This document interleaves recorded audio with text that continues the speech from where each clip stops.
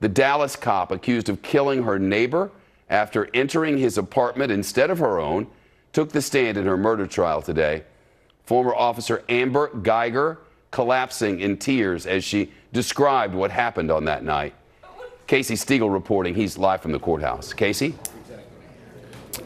Yeah, Shepard, you know, she had shown emotion in court before, especially listening as she made that frantic 911 call that night after realizing she was not in her apartment and that she had just shot an innocent man. But the tears really started flowing today once evidence from that night was pulled out. September of last year, her department issued police gear, her bulletproof vest, and then the service weapon that she used, testifying that she fired off 2 shots because she thought 26-year-old Botham Jean was burglarizing her apartment and was a threat. Listen. I ask God for forgiveness and I hate myself every single day. I feel like I don't deserve a chance to be with my family and friends. I wish he was the one with the gun that killed me.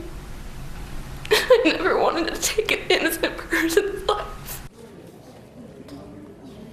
The former cop testified that she gave verbal commands like "show me your hands" prior to firing that weapon, but the prosecution refuted that with a string of witnesses, neighbors from that apartment complex, Shep, who say they never heard commands prior to the shooting. Casey Stegall at the courthouse. Casey, thank you.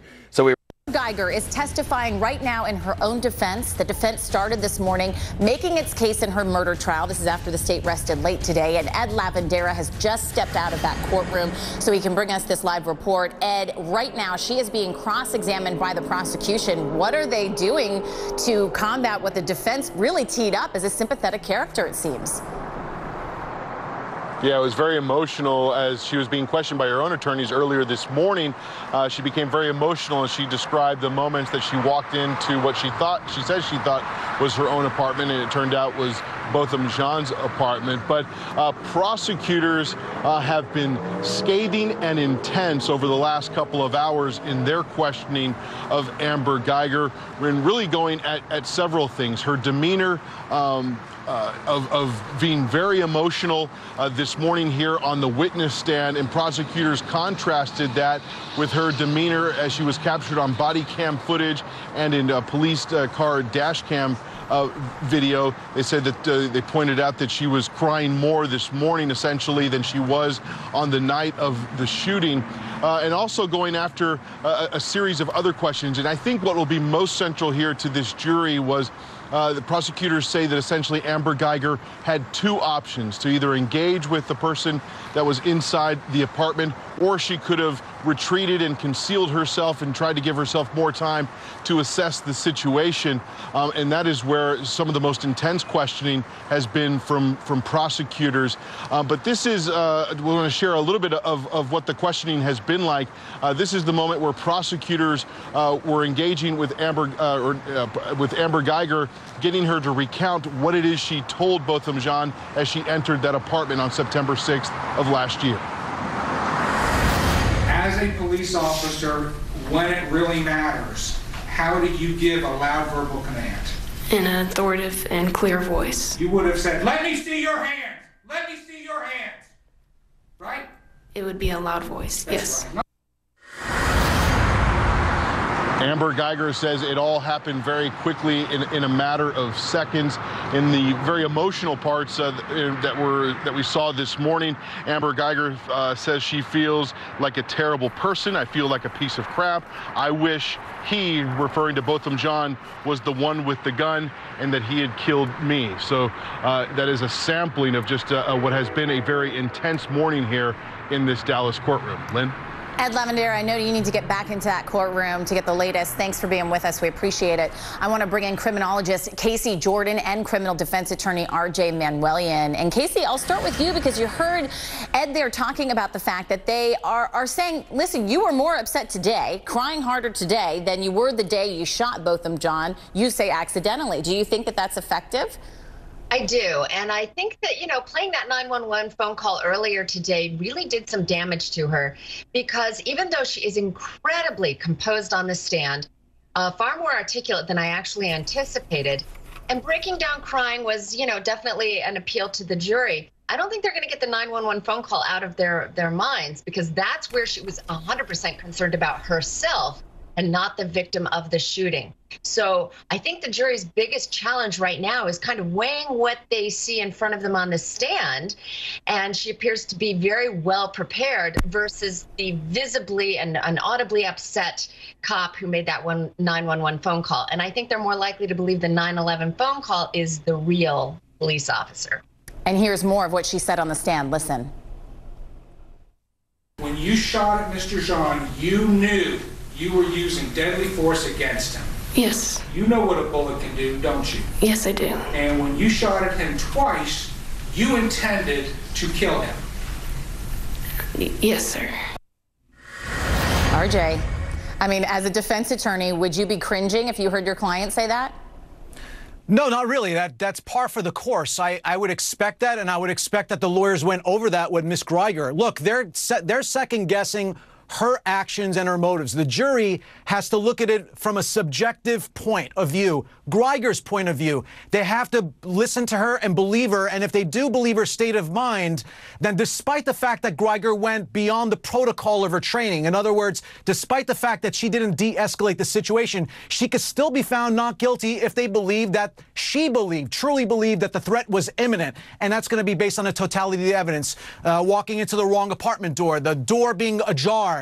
She just came off of a 13-and-a-half-hour long shift, so she was on autopilot at the time. She came off the wrong floor. She was on the 4th level. Everything looks the same. Even the prosecution's investigator said he got caught up and he got lost. So the jury's going to look at the totality of everything before they make that decision, not just on her callousness of her behavior after the fact.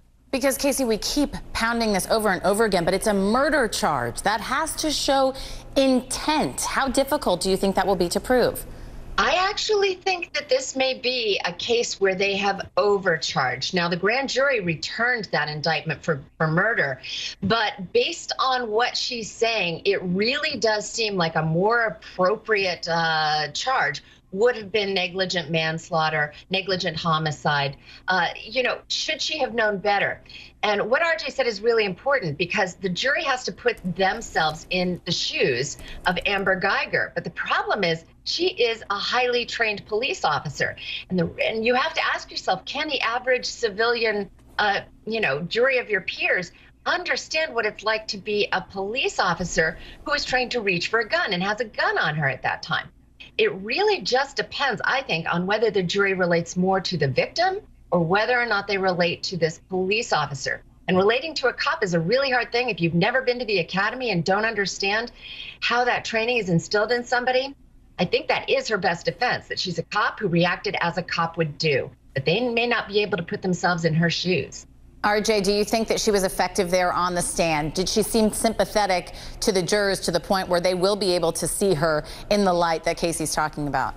I personally think that she was very sympathetic. I think that her attorneys humanized her, but I agree that the jury demographic is very important. You have 5 African-American, you have 5 Hispanic and Asian, 2 African-American and 2 white alternate jurors. So the jury makeup is everything in this case. If they can associate themselves more with Mr. Jean, then they may be more prone to vote guilty. If they could empathize with Greiger and they empathize with her training and what she went through and everything that happened on September 6th with her long day, they may actually vote not guilty. But I think, in my opinion, this is going to be a hung jury. It's too close to call. It's very hard to discern. And there was a series of unfortunate events that happened. And based on that, I think they're not going to be able to reach a conclusion in this case.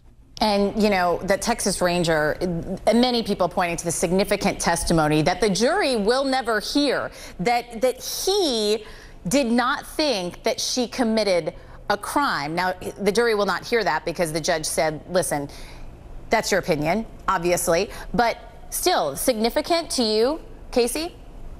I do think that's important. Listen, everyone, when this came out, was really incredulous about the facts of the case. And I think that it may have been overarching to go for murder, because everyone was like, she must have known this guy. This must have been a vendetta. How could you not know that it was the wrong apartment? But I have to tell you, she's been very effective on the stand. She, I'm not going to use the word coached, but she's been guided very well by her defense attorneys. She is looking at the jury. She is trying to get them to look at her. She wants the sympathy of basically arguing, I walked into the wrong apartment by mistake. And everything that came from that is from the mistake. There was no intent to kill anybody. And yet we have to remember that all officers, when they shoot their guns, they must shoot to kill. That is part of their training. So it's a really difficult conundrum for this jury. And I agree with RJ. We may end up with a hung jury because I don't know that they're going to want to go for murder. I think they would rather have the option of negligent manslaughter in this case. Let's listen to more of Amber Guyger's testimony. This specifically about CPR and Botham Jean. Listen. You also indicated that you've never done CPR before. No, I have not. But you were trained to do CPR in the academy, were you not? We were trained. I've never done it on an actual person. All right, so at least then to the extent that you weren't suggesting that you didn't know how to properly perform CPR. They taught us briefly in the academy. You knew how to perform CPR properly, right? I never done it on a person. I couldn't say I actually. Ms. Guyger, were you trained to do CPR properly? Yes, we were. Okay, were you at those classes? Yes, I was. Were you paying attention during those classes? Yes, I was. Did you properly perform CPR on Mr. Jean? No, I did not. And you could have, right? I tried to do a little CPR. Why would you try? RJ, what do you make of that? I tried to do a little CPR. Why did she not use her radio rather than calling 911? They would have responded quicker. I think the prosecution is trying to use callousness and bootstrap her callousness to the guilt, in my opinion. I mean, just very clear to me that the prosecution is nitpicking everything that Guyger didn't do. But again, when you're in this situation, you have tunnel vision. When your heart is elevated and you think that you're about to be killed, you see things differently. And that's what the defense attorneys need to hammer over and over again at the closing argument. Sure, it's easy for us to play Monday morning quarterback and look at this thing hindsight into 2020, but we got to put ourselves in the shoes of Guyger at the time that this happened. Yeah, RJ Manwelian, Casey Jordan, great to have you both. Thanks so much. Don't go far. We're back after this short break. Why did you want to be a police officer? I just wanted to help people, and that was the one career that I thought I could help people in.